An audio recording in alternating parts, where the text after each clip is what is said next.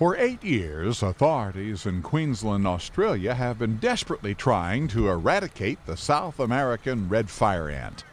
Humans have been winning the battle, but weeding out the last holdouts is proving to be a challenge. It is finding the last infestation that is the most difficult part. And the technology we're showing you today is the sort of technology that will give us the edge. Helicopters fitted with thermal imaging cameras will be able to detect the nests because they're up to 68 degrees warmer than the surrounding ground in winter.